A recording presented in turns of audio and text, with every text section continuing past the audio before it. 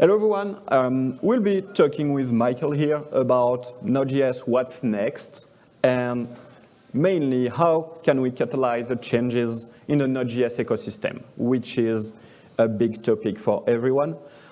I'm Burellier, I'm working for Sanofi as a platform tech lead. I'm also a professor at Supinfo. You can find me in multiple Node.js community, like mainly the Next 10, but also Performance Group, for example, and also in some other open source project. You can find me on Twitter, GitHub, LinkedIn, like basic stuff for everyone. And Michael. Hi, thanks. I'm Michael Dawson. I'm the Node.js lead for Red Hat and IBM. What that means is I get to spend a lot of time in the Node.js community. I'm a collaborator, one of the technical steering committee members, and active in a lot of the different working groups. And the Next 10 is one of the ones that we'll talk to you about a lot of the activities today.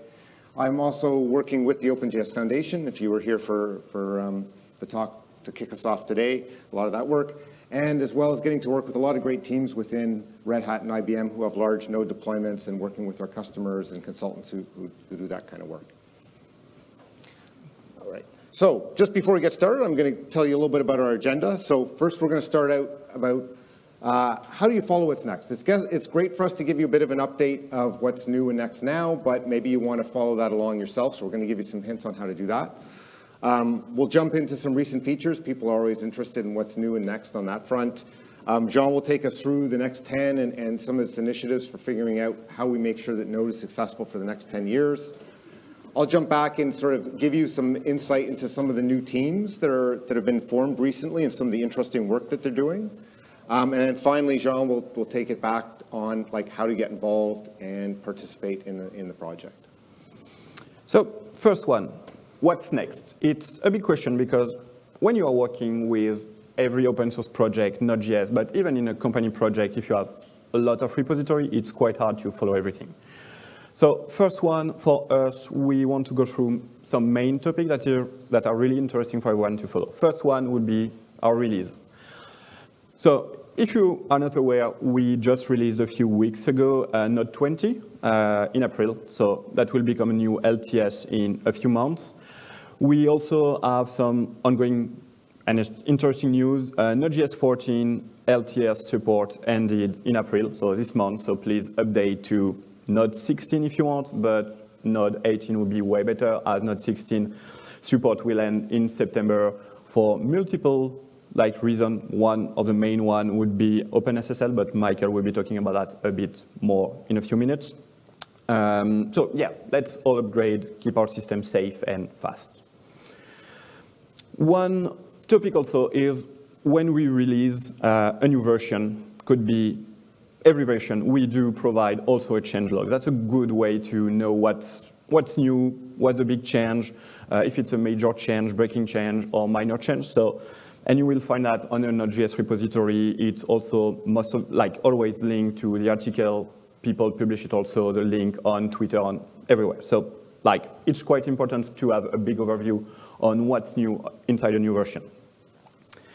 And one key topic is we are all working with GitHub. That's great. You can have a full notification and you can know everything, but it's quite easy to wake up a morning with 300, 400 notifications, and maybe you don't want to go through everything, but yet you don't want to miss specific topics, subject, or information. And for that, there is multiple ways, I think, and we worked on that with the Next 10 to also provide to everyone to the community as abroad a way to follow what's new initiative or new evolution. The first one would be just joining us in every meeting that can be held by the teams. So we meet every day you can find a meeting about a specific team doing work on some specific area, from the release group, from the Next 10, security, or pretty much everything. So you can join us in this meeting, but you can also follow us or watch the meeting on YouTube, or just also check the news, I guess. One also key topic is our current main initiative. We do have multiple ones. I won't go through everyone, but what is really interesting is some of them are linked to what we were able to discover when talking to the community, like improving in performance, like having a single executable application, so a way to build Node.js as a single app. And you also have the always useful HTTP3 core promise API and some other stuff. And finally, Michael, what's new? Okay. So yeah, so I'm going to start to talk and tell you a little bit about the recent features because people are always interested in that. Before I do that, though, I got to sort of step back and say, unlike proprietary software, where a new release, a new major release, people batch up features and you have to sort of upgrade to get advantage of that, the project's approach is really to flow new features back into old LTS versions. So most of the time, by the time we have a new major release, all those features are already in earlier LTS releases. And in fact, this year we had like an LTS release of 19, basically the week before 20 went out. So if I just said what's new in the latest release, there wouldn't really be very much to talk about. In our major releases, we just, things that are Semver major are restricted to those releases, but we work hard to make sure that we do things which are the least breaking. So really, I say major releases are boring. And Semver minor is where it's at because of the way the features flow into those previous releases. Majors are still a good time to party, though. It's a great time to talk about all the great progress we're making. It also means that maybe, the release that went out, which is like 20, will be promoted to LTS in September. So maybe that's a time where you're going to get a supported version with the features that you're going to talk about. So I've really categorized the features into old news, baking, and latest, greatest news, not necessarily tied to any particular release. So in terms of old news, I think two things are important, OpenSSL and default DNS resolution that I'm going to tell you a bit more about. As Jean mentioned, OpenSSL, in one of the reasons not to upgrade to 16 now and go straight to 18 is because we had to shorten the lifespan of 16 because OpenSSL 1.1, which is what's in 16, goes out of service in September. And so one of the big changes in 18 is that it has OpenSSL 3. And that's something which, it's kind of old news at this point, but I think it's important because if a lot of people are going to be moving up to 18, it's good to be aware that there's a big change in the OpenSSL side. Should be mostly compatible, but like any time when you're moving up on security-related components, they're starting to no longer support smaller key sizes. They're removing legacy algorithms. So depending on what your application relies on, it's good to do some additional testing, maybe plan for some extra time to be able to tweak those kinds of things. If you're using native modules, there's also a bunch of functions which are now deprecated. They're still there. They'll still work, but you might see a bunch more warnings. So if you're wondering where that's coming from, that's due to that change as well. The other one is default DNS resolution. We've all been using IPv4 for a long time, and IPv6 has been working to sort of take more and more space. For a long time, Node defaulted to using IPv4 addresses, even if the DNS servers that we talked to said, like, hey, here's both IPv4 and IPv6. And if they gave us the IPv6 first, we would still give you the IPv4 ones. But we've switched that because it's time to start respecting what the DNS server's taking us. Unfortunately, it's really easy to configure a machine that thinks it has IPv6, but it can't actually communicate. And so I've got a system that happens to me all the time at work where it just doesn't connect. So it's important to know this change happened, and like there's an easy fix. You can flip back to this command line option I have here, -- DNS result order, and you can say, use IPv4. But you may run into this as you move up to 18. And we are doing work, like in the project, there's a standard called Happy Eyeballs, which is supposed to give you a better fallback, and we're working on trying to bring things like that in as well. So that's kind of the old news. The next thing, let's look at features, new features. And we'll talk about not all the new features, but some of the ones we think are the most interesting, which include fetch, WASI, and -- watch. And these are ones which are basically, baking. They might be actually stable by the time we get to 20 becoming LTS in September. That's one of the interesting things of our approach, in that features flow and get backported. So they're not stable now, but we may make them stable, and so they may be part of your LTS release. Fetch, if everybody isn't aware, is basically a fairly high-level API for getting content from a URL. A while back in our Next 10 effort, one of the things Jean will mention is we did a number of deep dives. One of them was on HTTP. We agreed we should have a high-level HTTP API, a lower-level HTTP API, which actually isn't the one we currently have in Node itself. But we agreed the higher-level API should be fetch, and it's now in. Although it's still experimental, it's something that you can use. We get lots of feedback. It's either too spec compliant or it's not spec compliant enough, depending on who you are. We're trying to sort of walk that fine line between what makes sense in a back-end server runtime versus a web browser, and it's not exactly the same as what you'd see in the browser. The other thing you'll note on some of these, I won't mention them in each time, but like in this one, you can see here, our technical priority. That's one of the things Jean will tell you about in terms of us, the Next 10 put together a set of technical priorities.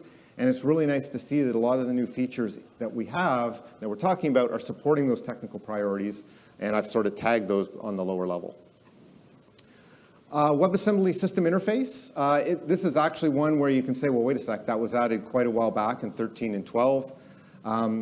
It's related to WebAssembly. WebAssembly is a new technology that you've probably heard a lot about. There's a lot of press about that today. Node is actually a decent runtime. It gets its implementation through V8. And WASI is an interface that lets you interact with the outside world as opposed to just doing computation and stuff like that. There are a few new changes in 20. We actually added in the requirement for a version when you create your WASI instance. That's because there's work on newer versions. So we implement preview 1, but there's a preview 2, and there'll be future versions. And we didn't think that having a default, like all the code default to a version which may become deprecated made sense. So we want people to actually opt into a specific one. The other thing that's new in 20 is that you don't need a command line flag, and that's sort of like one step towards us making this stable. You'll see that we usually start experimental with a flag, then we remove the flag, and so forth. Watch is another feature.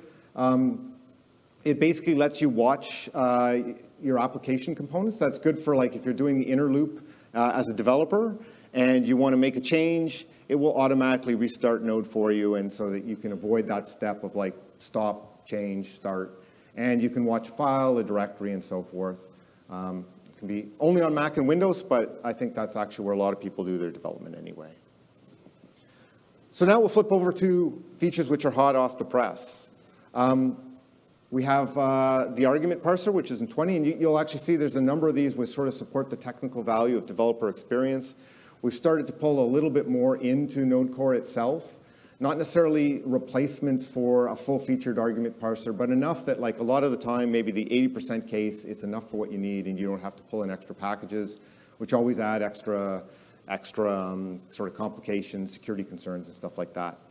So it provides a higher level API versus just, in Node, you could always get the arguments that were passed, but this provides you a parser which will take those arguments and give you an object that actually has the data that were part of those parameters. Nice thing is we had collaboration from the yards and commander maintainers. Those are two leading packages for parsing arguments, and so we got the benefit of a lot of their experience pulled into what actually landed in core. This shows you just a simple piece of code where you can go in, you can say okay, my arguments can be -f, which is a Boolean. I can have -- bar, which takes a value, and I can sort of define what the parameters are, and then the code to say just parse args converts that definition as well as your arguments into an object that we see here on the right, where it just says hey, I got foo, the value was true, and the value for bar was b. So something where you can easily pull in those arguments. There's also been a bunch of work on test runner. So it's stable in 20. Not all of the components of the test runner are stable, but the core test runner itself became stable in 20.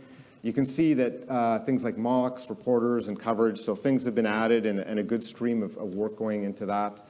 And again, it's not meant to be your full-featured test runner replacing Jest and Mocha and all those other things, but a nice core set of functionality that if you've got fairly simple needs, you can use the test runner again without having to have another package. This shows how simple it is to just basically, require a test and require a cert and write a very simple test. And what I like is shown on the front, on the other side, is that it uses tap output. Tap is sort of a format long used for test output. We use it in the Node project. Fairly human readable, but there's also lots of packages and stuff that you can use to parse that output, convert it to other things. So a nice solid addition in terms of being able to do testing with low overhead. Single executable applications, the next one. It's was added as experimental in 19. That's a good example of like just before our major release, it made it back into one of the earlier things. The wins on that front is it lets you distribute your application more easily. Instead of having to have Node installed separately, you can actually bundle your application into the Node binary itself. And the other thing that was pointed out to me that I didn't initially realize is, but that's also good for surface area in that you can distribute something that uses Node without exposing all of the Node APIs on your system. So if you have a container with your single application and you bundle it into Node, it'll run JavaScript for your application, but not necessarily give that larger attack surface. It works by bundling your application into a segment, into the application, into the Node binary, so the binaries you download from the Node.js.org website. When we start up, we now say, hey, is there a segment like this? If so, we're going to find the code and load it. We've taken care of performance through something called a fuse, which basically is just a single check. You have to sort of flip the binary into single executable application mode. Otherwise, we don't do any of those checks, and it starts up just like it did before. There's a separate project called PostCheck, which actually does the injection, and you can read more about that in the link that I have there. The next one is process-based permissions. So, in other competing runtimes, there may be a lot of sort of fuss, I'd say, about having restrictions on having your application be able to do things like read files and stuff like that. That's actually a really hard problem to do right and to do in a way that's actually very useful. But as a project, we agreed that we want to help people experiment and figure out how to use that effectively, and the best way is to actually have a feature that people can use. So that's included. It lets you limit read and write file access, and it'll disable some things which would commonly allow you to circumvent the protections, like spawning a new process, using worker threads, and so forth like that. Tracing channels, another feature. So diagnostics is a very important thing for anybody running things in production. APMs in particular want to be able to pull data out and provide that to their customers. And so the project's been working on something called diagnostic channel for quite a long time. But we really want packages. So if you're writing your own package, we want those package owners and maintainers to provide a feed of information that can be used by whoever's interested in diagnostic information. The tracing channel does that. It simplifies you could do it with the base diagnostic channel, but the tracing channel simplifies use of that by providing an API that lets you easily generate events for asynchronous calls, synchronous calls, and to catch errors and stuff like that. And there's also some APIs to be able to consume that information as well. So this is as an example, shows you how I've kind of combined the consumer and the generator in one piece of code. You wouldn't necessarily do that in real life, but you have your imports. Then the consumer subscribes, so can subscribe to events. I haven't subscribed to all the events, but in this case, I've got a synchronous method, so I subscribe to start, end, and error. And then on the info source side, I can generate information around a particular method, and so I just do that trace sync. And you can see down below, I get my start, the output from the function, and then the end. And not much to say about this, but ARM has become more and more popular. We already had ARM for Linux. People want to run Windows on ARM, and so it's nice to see that in our recent releases, we have support for Windows on ARM. And at this point, I'm going to hand it back to Jean to tell us more about Next 10, sort of forward-looking things. So yeah, so the Next 10 is an initiative that we created in Montreal like 4 years ago almost now. And basically it was celebrating the 10 years of Node.js and what we can do and what we should do to have the same success for the next 10 years. And then the next 10 years, I guess. So we drive, and we were thinking about at least to build this Next 10 initiative about around 3 different kind of main property or foundation for us. First one would be the technical value and priorities, constituency, and constituency needs. So this is the core part of the Next 10. I won't go through everything. Everything is in a Node.js repository, or some part of them are also inside the Next 10 repository. If you want to read about everything, please feel free to also comment if you have other idea, and we'll come back on that. But our main technical value and priorities, like you saw on the previous slide, like Michael on the bottom, like right or left side of the slide. Each time he was talking about presenting a new feature, we try to link that to one of our technical priorities. One of the first one is developer experience. That's why we try to move a lot faster, let's say, in this kind of area, like providing a parser arg or anything else to allow you to just be, for everyone to have an easy way to not use maybe external library when you don't really need it, or to be faster on implementing stuff. Stability is also quite important for us, for example. The second part would be everything about constituency, because you have a lot of people that use Node.js. Could be from a lot of area, and it did not necessarily mean that everyone wants the same thing for the ecosystem or for using Node.js. We have a full list of constituency from developer, from people like contributor, Node.js contributor, to security expert. But also one that is quite nice is, and we did forget about this one at first, and during almost more than a year, I guess. I'm a professor for a long time now, and we completely forget about the education part. So basically, we were like, great, everyone is using Node.js, but how do we want to teach Node.js to people, or to have people using Node.js and just coming to the ecosystem or learning about the technology? So we added that one not that far ago, which will be for teacher, for student, for everyone that want to learn Node.js. So education is also now one of the key parts of our constituency. And the last one would be the need of those people. So we have a big matrix with a lot of things inside. Same, I won't go through, I think it's more than 20 or 30 lines in total, so I won't go through everything, but I think some of them are nice at least to pinpoint right now. One of the two main areas where people are really involved and want to know more would be to have a good understanding of the direction of the project. So basically, what's coming in the next 6 months, year or more. It's always useful for everyone to know about it. Another one, for example, would be to provide a good way, but it's also linked, for example, to education. To have API and documentation being up to date, easy to read, easy to find.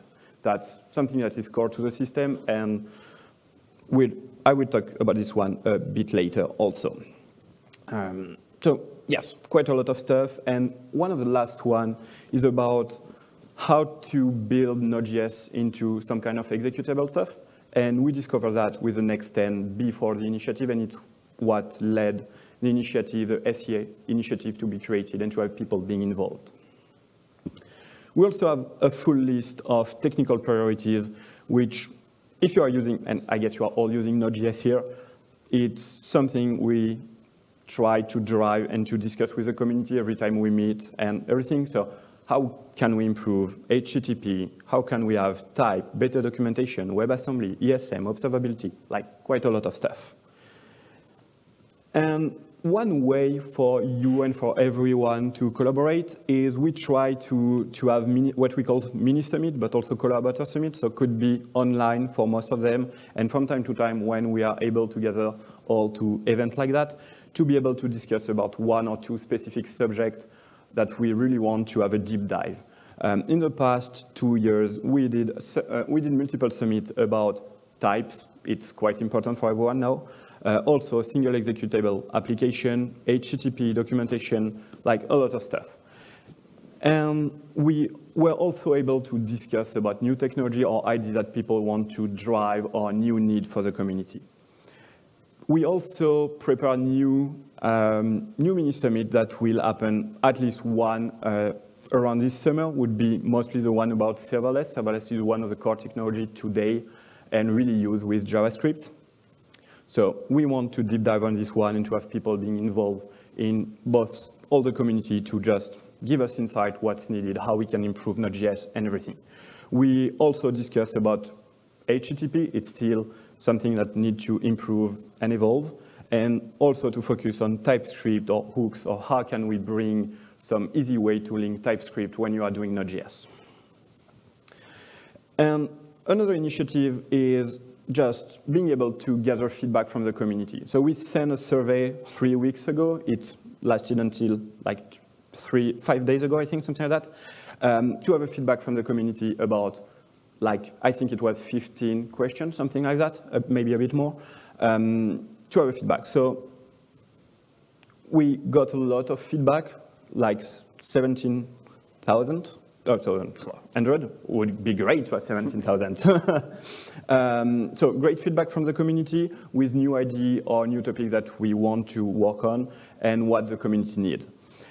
Which gave us, I won't go through every result, but everything will be posted inside the next 10 repository with feedback, and we will also discuss in the next meeting for the next 10 about every data we were able to collect and to just to gather the feedback from the community. But like you can see, modern HTTP is really like HTTP, ECMAScript feature, documentation are key parts that everyone wants, and we need to work on that. Same for also a lot of results linked to API documentation. Like you can see, it's almost the same between different parts of the community. And finally, one key initiative that we're currently leading, and Claudio, I think is not in the room anymore, is a documentation proposal to try to improve the current documentation to other people, both maintainer, but also person and user of Node.js to be able to search way easier, to find information, to provide more content also. And I think if you want to learn a lot more about that, could be great to talk to Claudio. He's really leading this initiative for everyone, so that's pretty good. And also, one of the key points for you to be able to follow everything, we, at the first two slides of the presentation, I was talking about it could be hard to follow everything. With the next 10, we are also able to push a discussion and to have multiple group teams to work on a solution to share big news for the project. So you will be able soon to just go see your main or some specific teams and just to have a quick summary of what the big initiatives that are ongoing, the big success, something like that. So it will be way easier for everyone to have good news. And I think it's your turn to talk about teams. So now that we know a little bit more about the next 10, I'm going to talk a little bit about sort of what's new on the teams and initiatives. That's a great way to follow what's going on, to get involved in the teams, or to just listen into what they're doing. All the meetings are streamed and live. The project's very transparent, so that's a great way to get involved. So I mentioned single executable applications earlier. That was something that came out of one of the next 10 deep dives, but now there's an active team who's actually working on that. They're tweaking how you actually generate the blobs that you inject in. I find it really interesting as well that we're starting to see additional use cases versus just packaging and shipping applications that are being proposed for SEA. For example, if you want a node binary that incorporates some default parameters, that's one way that we may be able to do that and support that. And really a big thanks to Darshan and Joyi, who are leading the work of that team. And so if you're interested, that's a great team for you to get involved in. The next one I want to mention is security. We received funding from the OSSF last year, and it was renewed for this year.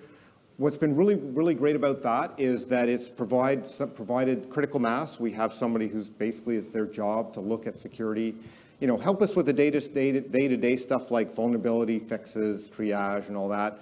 But just as important, helping us look at our security stance, our processes, in sort of the bigger picture, and how do we improve those and make things better at the sort of process and organizational level.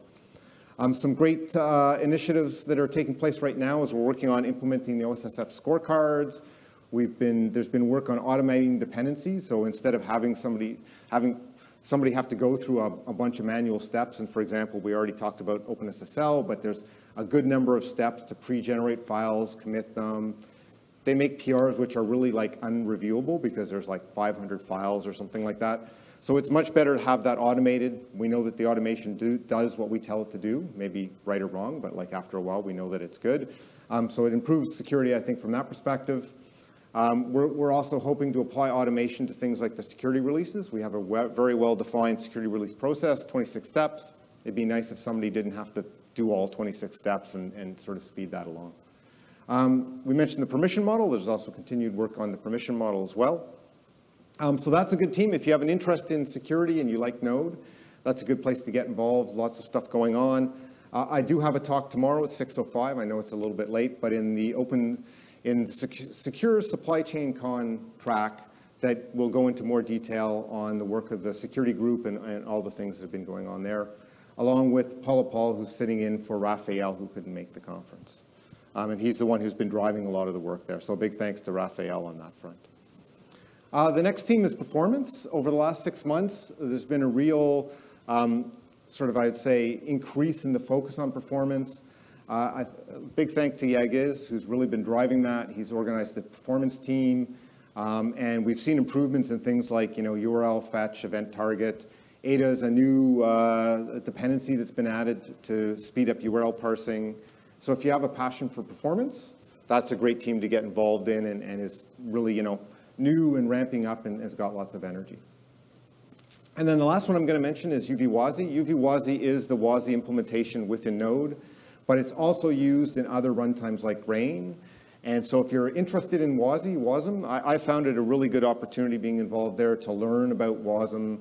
We have some people who are working in the sort of WASI community and bringing their knowledge. And it's a great learning opportunity to learn about what's coming in Preview 2 and also what's needed to help make and continue to make Node a really good platform for running your WASM. Some of the current focuses are rounding out the socket functions. So Preview 1 includes socket functions, but a lot of the runtimes don't implement it. That's something we want to include. Thinking and learning about Preview 2 may require some API changes and stuff, so there's a bunch of work and discussion there. And then also there's a desire to make UVWASI more easily buildable as a shared library, so it can be used other places as well. So those are the sort of new and interesting teams I wanted to highlight. So I'll give it back to Jean on how you can get involved in general.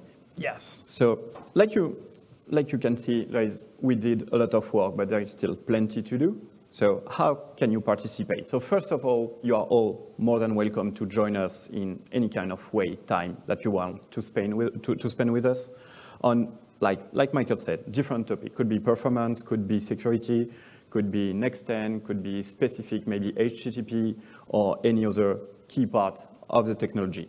For that, you can just join us during meetings. So like I said at the start, you can join us online just to discuss with us about specific key area topic. You can also open issue on GitHub. You can help us on the documentation. We'll have more and more work to have on the documentation part on a lot of key area. So feel free to come and join us. You can also just talk to us through being here or online, Twitter, or any kind of shape of way that you think it could be great for the ecosystem, or just to discuss about new topics that you want to bring for the runtime and how we can improve or help everyone to succeed using Node.js for the next 10 years. And I think we're good. Yes, okay. So at this point, I think we still have a few minutes for questions, if anybody has any.